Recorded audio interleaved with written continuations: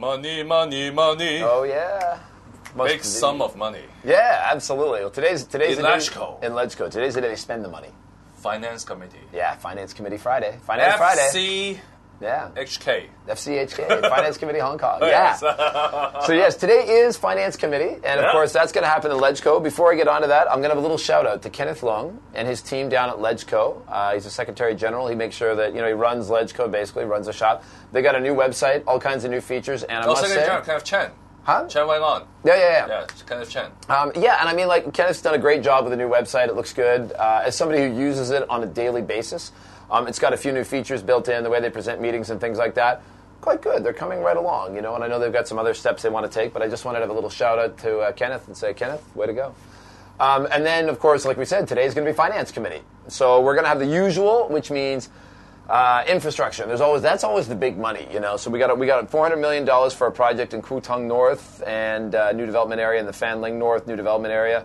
Another $340 million for the latter in Fanling. Then Cross Bay Link, Tung Kwan O, $68 million, right? So we're quickly getting to $1 billion on that. And then here's an interesting one. There's going to be not such a big amount because it's not infrastructure, but $144 million for the VTC. And what's going on there is Vocational Training Council. Yeah, Vocational Training Council. And council makes them sound like something small, but in fact, they are enormous. One of the biggest educators in Hong Kong, and they do everything that's not university. But, I'm sure a lot of our viewers know that. Whenever you see IVE, it's actually VTC. Yeah. VTC school. Yeah. VTC is Vocational Training Council, and Ivy, they call it, Yeah, and it's interesting because in a lot of parts of the modern world, whether it's in the Western world or in modern Asia, it's Japan, people are realizing that university education is not the be-all and the end-all. And as it gets more expensive in some places, they're realizing the returns are not necessarily there. And there's been a real reduction in terms of craftsmen. Like Hong Kong has got this huge construction labor problem that is just going to be, we interviewed the head of the Hong Kong Federation of Employers, and he's like, huge problem. And the VTC is trying to fill the gap. So this $144 million is for a new program of apprenticeship. And the idea is that they will help employers. And that's the idea of vocational. Exactly. Learning a vocation. So with this one, they will supplement people's wages while they're getting on-the-job training, right? So they will have a job with their employer. It has to be a certain amount, I think $8,000 a month. They'll get a little bit extra from the VTC to take some time out during that to get some training.